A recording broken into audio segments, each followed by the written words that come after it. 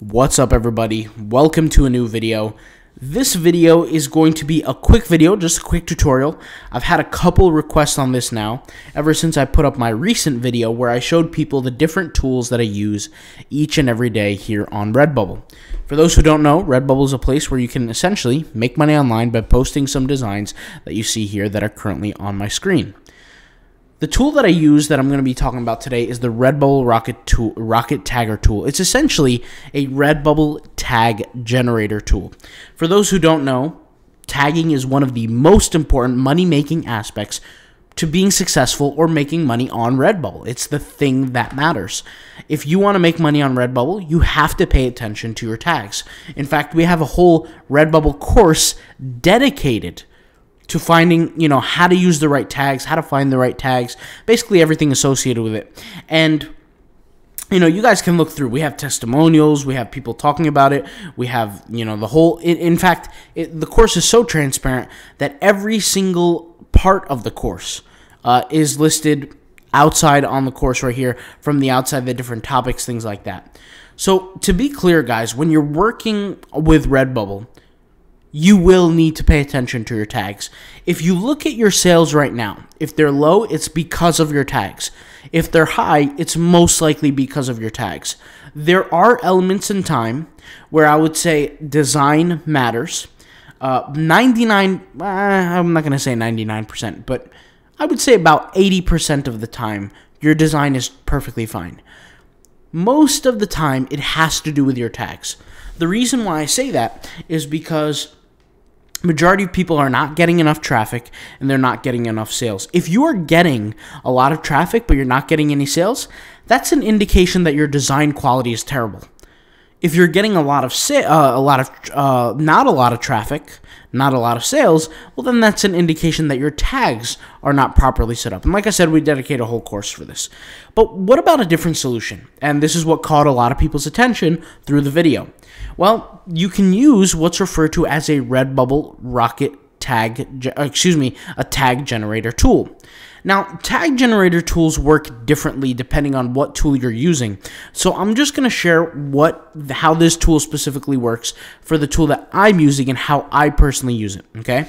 So to be clear, when you're using the generator tool, what you're doing is you're essentially, what this tool is doing, the one that I'm going to share with you that's been created by botsandapps.gumroad.com. It's a tool that I use all the time. It's currently $12.99, but it's on sale for $7.99. It's a tool that I have been using to find the right tags. Now, you guys can go ahead and sit here and read through, their documentation, how it works, etc. But I'm just going to explain how it works in layman's terms, okay? Let's say you've created a design, and this is what you want to do. You typically want to create a design before you actually go out there and do it, okay? Title it or have an idea for the keywords, right? A lot of people do things the opposite way. A lot of people will go out there and think that they find the right keywords before they find the right designs. If you guys know this. If you've taken the design course, you know that I don't do the niche research prior to doing the design. In fact, I do it the complete opposite. I do the designs first because my design method helps me with that. So regardless, all those links will be in the pinned comment, right? But the way I set things up is I do the designs first. I don't spend hours, I don't even spend minutes doing the niche research. There's no reason to, okay? After I create my designs, I make my specific design fit for the right niche. How do I do this? So I think of the keyword that is best for that specific design. So let's take a look at this design, for example. Let's say this was my design, and let's say I wanted to sell this design, and I upload it. Well, I'm going to think of something that I'm going to title it. So I might title it a picture of a cow. I might title it cartoon cow. I might title it kawaii cow. I might title it any one of those kind of keywords to represent the main concept of my design. So that's the first thing you want to do. After you design your design, and I know that's a tongue twister, after you create your design, you want to have an idea of a main concept for your design. That's typically going to be the title, right? And most people can agree. Your title is going to relate something to the design, right? Once you have your title, what you're going to do is you're going to take that idea of the title, the main keyword or the main keywords, it could be even the title word for word, and you're going to paste it in Redbubble search, okay? So once you complete that, you're going to get a list of results that show up.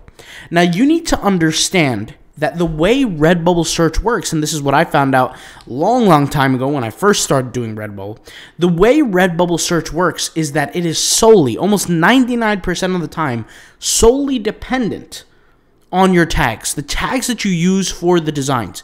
It is not, and I repeat, it is not based on your title, okay?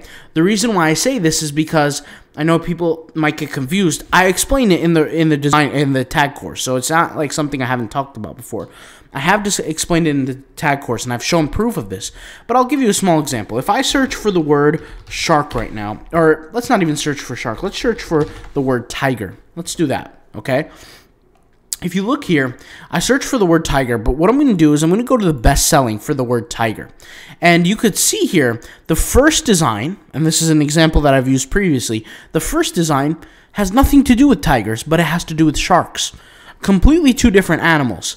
Well, why do you think that shows up? Or Tiger Woods, why do you think this shows up? It's because the way Redbubble the algorithm works is the relevancy of a keyword and the relevancy of a design is solely dependent on the keywords in the tags of that specific design. It is not based on the title, okay? Here, you could see the title is Sharks in the Light Blue Backpack. That's literally what the product is called. But there's no word tiger in the title, okay? So that's just to be clear. The tags matter the most for your product to arise. So the way Redbubble works by default is through relevancy. Whenever you type in a keyword here, and I could just search for the keyword tiger again, the section over here, which is the filter, it essentially pertains to what they're going to show you first, which is always most relevant. It's by default set to most relevant. Why? Because Redbubble knows what sells the most not necessarily is the most relevant, yet they show up as the same keyword search because it has to do with their tags. And this is the inherent flaw within Redbubble's system. So how do we combat this? What do we do? Well, we want to show up for the most relevant designs. This is obvious, right? We both know that if our design shows up for the most relevant as the default view, we have the chance to make more money. And my argument for this, and everybody can agree with me, we all know this, is that let's say this design here on page 1, it's in the, third row, right? Third row, this design is making more money, you know, based on what I've seen or what I believe and what we all believe, than this design. And we can also make the same assumption, right, that this design, even though it has nothing to do with the word tiger, generates more money than, let's say, this design, right? Why do I say that? It's because it's found higher in the search. Now, not necessarily pertaining to that keyword, but just in general, okay? Now, with that being said, the thing that concurs with this idea is that ask yourself this. How often, back in the day when, it's really not that long ago, but when Google had the pages where you could go to page 2, page 5, page 8 on Google when you search something, how often did you go to page 8 or page 4 or page 6? Really not too often, right? We can all agree. You usually had your first results on the first page up until like maybe 6 to 8 years ago. Before 8 years ago, maybe at most you'd be on page 2, and that was it. But most of the time you're on page 1. Well, it's the same thing for Redbubble. When somebody searches for a product, rarely ever are they going to page 2, page 3, page 4, page whatever, right? Which is another reason why I use the Instagram bots to boost up my sales for products that's not being seen. But that's a whole different conversation for a whole different day. So essentially what you want to do, and we can all agree on this, is we want to show up as relevantly high as possible. Now, we know that the most relevant has nothing to do with the sales, but it has to do with the keywords, and this is the key. So what we do is we use the Redbubble Rocket Tagger tool, aka the Redbubble Tag Generator, to find us the right keywords based on the keyword that we're searching for. So Basically, in layman's terms, I'm going to be searching for a keyword. Once I search for this keyword, Redbubble is going to present me with a set amount of results. These results are selected by Redbubble because Redbubble believes that these designs are the most relevant to the keyword that I searched. But if you remember, the keyword that I searched is the keyword that pertains most to my design, which means I want to rank for that specific keyword. So what am I going to do? I'm specifically going to just go straight to the tool, and I'm going to select grab tags. Now, the way I'm going to do this is, let me go ahead and refresh, because sometimes this thing does glitch out a little bit. I'm going to go here, and I'm going to click on the tool, and I'm going to hit grab tags. And what it's going to do is it's going to go through the process. Sometimes it could take a few seconds like you just saw. Sometimes it could take a few minutes. What it's going to do is it's going to go in and it's going to grab the best tags that most likely relate, keyword relate, to the keyword that I searched for. You guys understand this? So these keywords right here are the tags that most likely relate to the keyword that is being searched. And so what some people do is they literally take those keywords and they just paste them in their design, and they don't worry about the tags. Now, do I recommend that? I mean, I do recommend you at least look at the tags before you just copy and paste them. But these are the keywords that the machine takes by looking at every single design and says, okay, based on this keyword, for every single design, for all 239,000 results, it's going to find me the keywords that most likely relate, okay? And guys, for me, sorry, I had to sneeze for a second. For me, that's essentially the best way to use the tool. Now, something that I want to do is, a wise individual, at least this is what I believe, and I'm sharing you guys this because this is like some pro information here, pro tips, is sometimes you do want to compare and contrast the keywords versus the designs. I'll explain. So, in terms of a relevancy versus a best-selling approach, if I take the keyword tiger, just because something is highly selling doesn't mean it necessarily rates. And we're using this best-selling example again. I'm going to go here to best-selling for the keyword tiger. You could see here this has to do with sharks. If I want to make money, if somebody's searching truly for the keyword tiger, they do not want to see this shark's picture. They don't want to see a picture of Tiger Woods, at least most of the time, unless they would type in Tiger Woods. They don't want to see the picture of these sharks.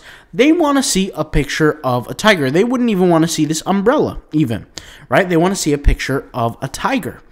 With that being said, something I wouldn't do is I wouldn't necessarily find the keywords in the best-selling section unless none of these unrelated designs appear. Okay, so in other words, let me go ahead and rephrase this so I can make this a little more smooth, is sometimes there is a solution to search the best-selling category and let the tag generator tool kind of work to see what the best tags are for the best-selling category. However, it would not be wise to do that, assuming that the designs are set differently to the design that is actually desired based on the set keyword. So hopefully that makes sense. So I would not, and I repeat, I would not run the tag tool, right, on the best-selling category. So I wouldn't do this on the best-selling category, right? And it could take a few minutes. I'm just not even going to let it work. I'm going to go exit this thing right now. I would not let the tool run on the section of best-selling if and only if the designs have nothing to do with the keyword that I have. One design, one keyword, one design here, any one of these designs that are not related could drastically throw off my results. So 9 times out of 10, I'm going to stick to the most relevant here. And what I'm going to do when I stick to the most relevant is I'm finding keywords that most likely relate to what I'm trying to sell, what I'm trying to work on. And remember, the better that you can find a title that most likely relates to your product, and you paste it here in the search, that is going to give you the better results in the long term to find the right tags for you, for the machine to find the right tags for you. And that's it, guys. It's really that simple. That's how I set this tool up. Now, a lot of people would say, well, does that mean that you don't have any of your own knowledge? You just essentially take the machine's tags and you just put them in? And the answer is absolutely not. For those who don't know, my Redbubble tag course was released way before this tool was released. So I want to be clear on that.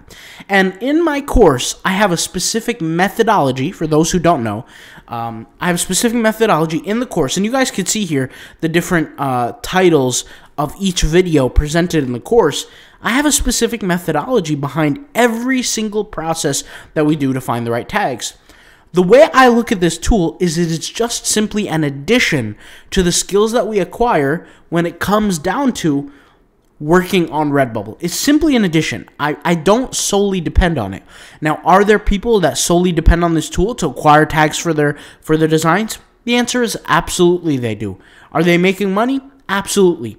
But my thing is what if one day something happens to the tool where we can't get access to it? Maybe the company doesn't sell it anymore. Maybe, whatever the case. What are you going to do then? Are you just going to simply rely on the tool? You shouldn't, right? Are you going to just shut down your business because the tool doesn't exist anymore? No.